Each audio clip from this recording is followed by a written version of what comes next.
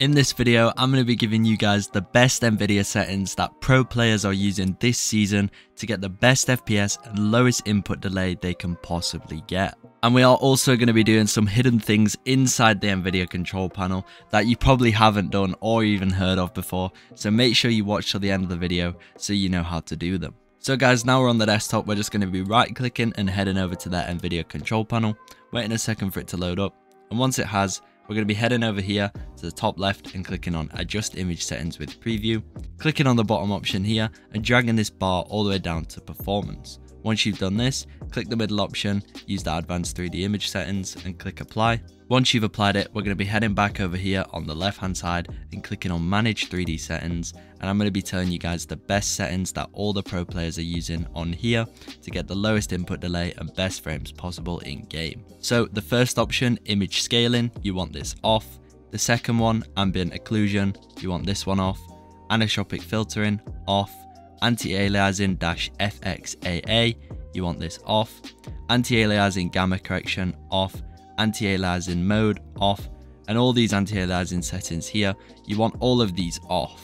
And all this does is give your game a much sharper look, which is much better for your performance. Now we're going to be heading down to Background Application, Max Frame Rate, and making sure this is turned off. CUDA GPUs, make sure this is on all. CUDA System Fallback Policy, make sure this is on Driver Default. DSR Factors, turn this off.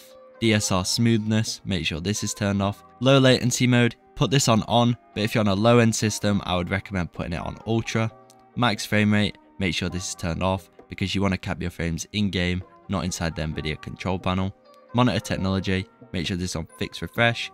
Multi-Frame Sampled AA, in brackets MFAA, make sure this is turned off. OpenGL GDI Compatibility, make sure this is on Preferred Performance. OpenGL Rendering GPU, select your graphics card for this option. Power Management Mode, prefer maximum performance. Preferred refresh rate, highest available. Shader cache size, make sure this is on unlimited. Some people say put it on 100 or 10 gigabytes. Unlimited works for me the best, so mess around with this, but I would recommend putting this on unlimited. Texture filtering, anisotropic sampling options, make sure this is turned off. Texture filtering, negative LOD bias, make sure this is on clamp. Texture filtering quality, high performance. Texture filtering, trilinear optimization, make sure this is turned off. Threaded optimization, off. Triple buffering, off. Vertical sync, off.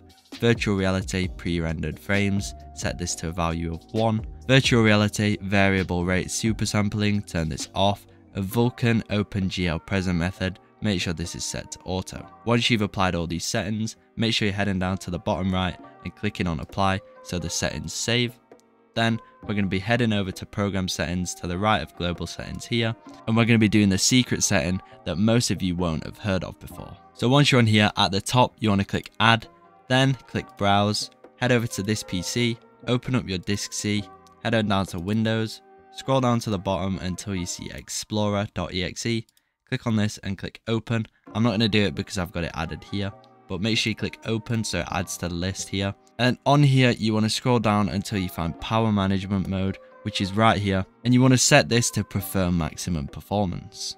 This makes everything that is ran from Windows Explorer run as high performance, and your Fortnite installation path is ran from the Windows Explorer, so make sure you're doing this Power Management Mode to prefer maximum performance to ensure that everything is running at its maximum performance. Once you've done these, you're going to be heading over to the left hand side again and clicking on Configure Surround and PhysX, and you're going to set your PhysX processor to your graphics card, not your CPU. It might be on auto select, so make sure you select your graphics card for this one and then click apply in the bottom right again. And then we're going to be heading over to adjust desktop size and position on the left hand side again, and we're going to be setting the scaling mode for our monitors to no scaling.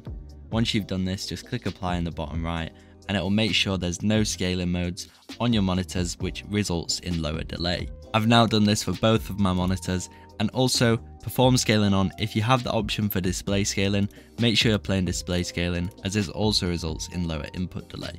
Now, the last thing we're going to be doing is heading over to change resolution on the left hand side and make sure we're playing on the highest refresh rate possible for all of our monitors. So you just click the drop down on refresh rate and make sure you're playing on the highest refresh rate. That is going to be it for this video, guys. Make sure to drop a like and subscribe if this video did help you out. And if you guys want a personal one-to-one tweaking session with me, you can join my Discord. The link for that will be in the description. Just join, make a ticket, and I'll be able to tweak your PC. So thanks for watching, and I'll see you all in the next video.